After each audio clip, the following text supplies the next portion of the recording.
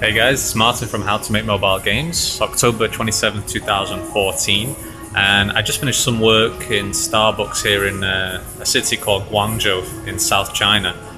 And we're walking around a mall, and I thought I'd make a quick video because this is the first time I've seen a UHD TV up front, up close. Now, obviously on the phone it's not going to be as appreciated as I can see it, because obviously of the resolution of the my device here.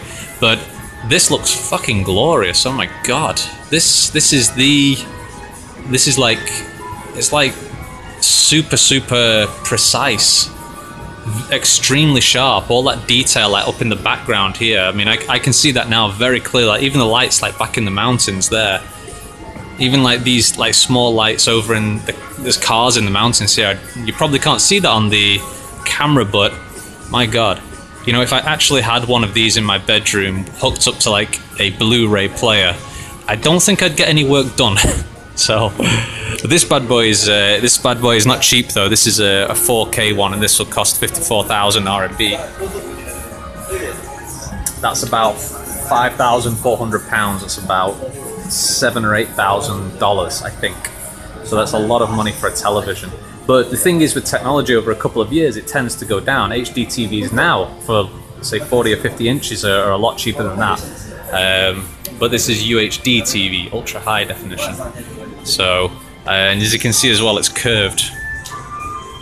So, yeah, that's pretty cool, you know. But, you know, I'd love to have one of these in my bedroom, just blasting out and connected up to an Xbox or something, or a PS4. But I would waste a lot of time. Probably. Maybe one day if Cobalt Play and PandaTap goes public and I can take a vacation, or if I just hire enough people and I can take a holiday, you know, a little bit, and maybe just play some Xbox for a few days. But you know what? I bet if I did, I would be bored within a few days. I'd be like back on email and like, oh, let's check the stats. Let's see what we can do next. Let's build some more games, you know? So, a couple more over here. These are 60-inch ones. Those are pretty large. I think these are just HD. I say just HD, like, you know, it's no longer big. Wow, and the frame rate on these is unbelievable as well. This is a 3D one. It appears a little bit blurry. As you can see, it's got like 2 layers on it. So I assume that's a 3D TV. And you put the glasses on for that one, I guess. So, yeah, but these are kind of expensive. But you can get a lot smaller ones now. Like, this is an HD TV here, look, and this is 3,000 RMB.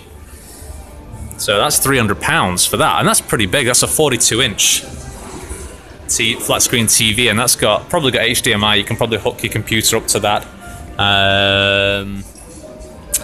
So USB or internet connection, Ethernet, whatever.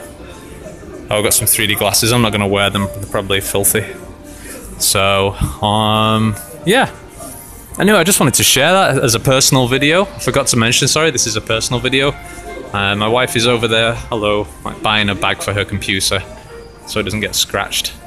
But I hope you enjoyed this video, guys. Just wanted to share some personal experience with you. A few of you said you like these videos. I'll do more, but obviously more of them more related to mobile games and revenue and all that good stuff.